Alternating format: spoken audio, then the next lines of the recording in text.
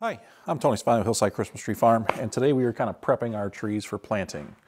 One of the things that we do that maybe not all farmers do is we butt prune our trees before they go in the field. We started doing this maybe 3-4 years ago, and there wasn't any noticeable difference in survival rate. And essentially what we're doing is this is a Black Hill spruce, a tree that looks like this. And the ground would be about here, and we were kind of trimming up some of the butts. The last video I did was us cleaning up the spruce field in the field. We went with loppers and cut all that stuff.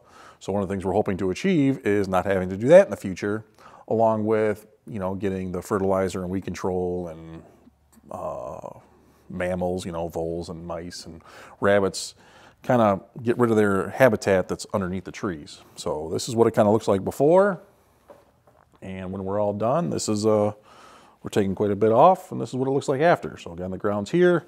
We got a good 8 inches of stump, nice handle, weed control. So that's what we're doing today. So we'll do that to all the trees. I think altogether we have about 2,200 trees this year, between the spruce and the fir. So once you hang out and kind of, I'm going to talk as I'm doing things that I see, reason why I go high, low, whatever I'm taking off, trimming out any double leaders because that's just, wasted growth. So yeah, once you hang out.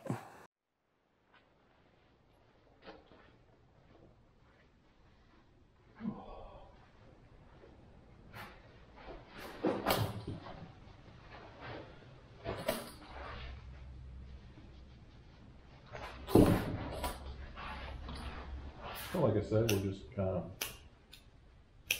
cutting around this tree, taking off the bottom couple years. These are 2 Black Hill spruce. You can kind of see that was year 1, and here was year 2 out in the transplant bed. That's it.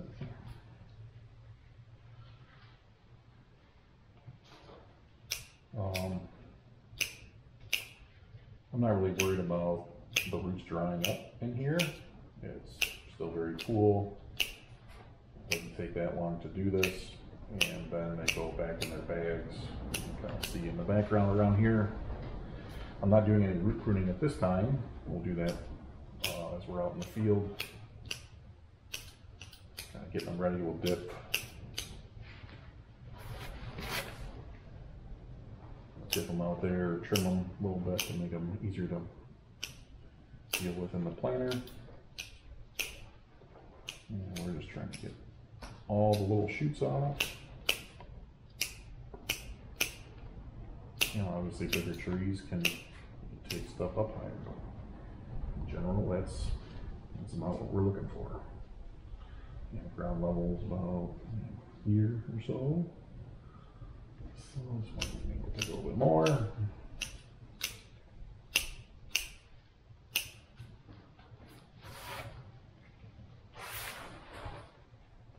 Maybe after I'm done with this, I'll show you what some of the trees look like out in the field after a few years.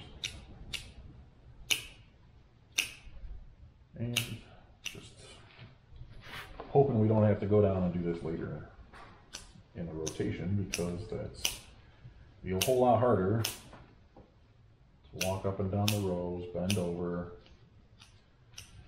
What if you have the machine, the weed whacker, the Benke, whatever it's called. I think they have a cutting tip that is meant for butt pruning trees. There's that, and then there are some automatic ones. UTEC makes one, the Edco, that's how you say it, Edgo. European companies, they do this a lot. And I guess if I had one of those machines, I wouldn't be doing this. So that machine is kind of a self-propelled, looks like a DR with a hydraulic motor, and has kind of a drum that will trim off the bottom branches, just like what we're doing here. So when the tree's a little bit older, a little more rigid, because right now that would probably take out the whole tree. But maybe when the tree's 2, 3 feet, 3, 4 feet tall, you'll go through with this machine and butt prune it. So this one's a little shorter. I only took a little less off.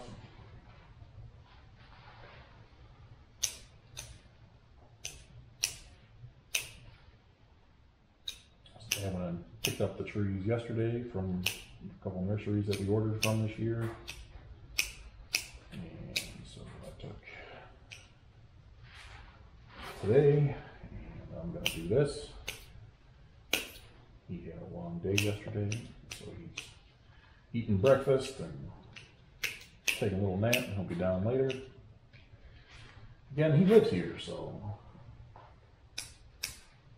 easy enough for him to take the side-by-side down to the barn, do a little bit more of this.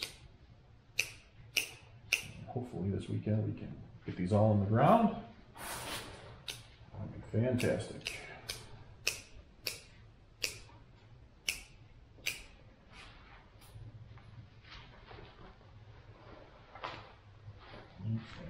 You get some long roots, right?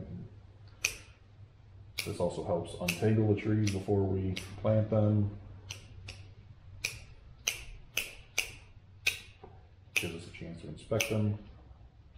Not that I don't think we discard any at this stage, but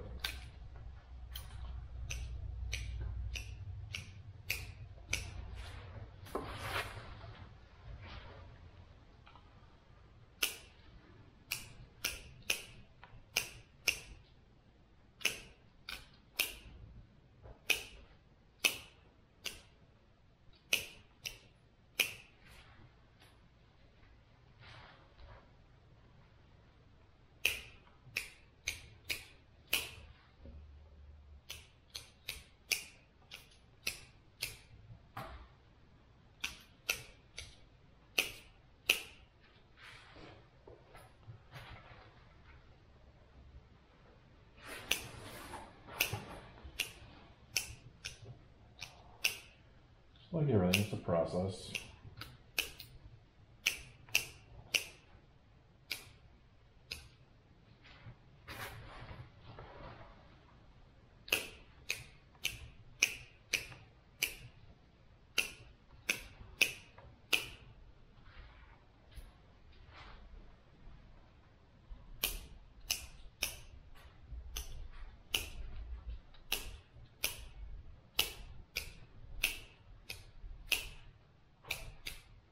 Some people might not do this because it's just added stress to an already stressed plant, right? You lifted it out of its ground, put it back in the ground.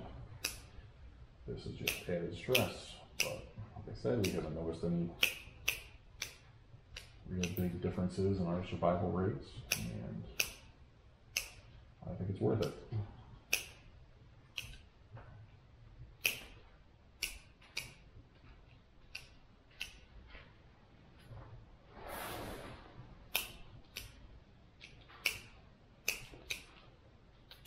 Bring in one of the picnic tables from outside, set them up, depending on how many people. It's just me and Dad eventually, but my kids and my wife will help do this.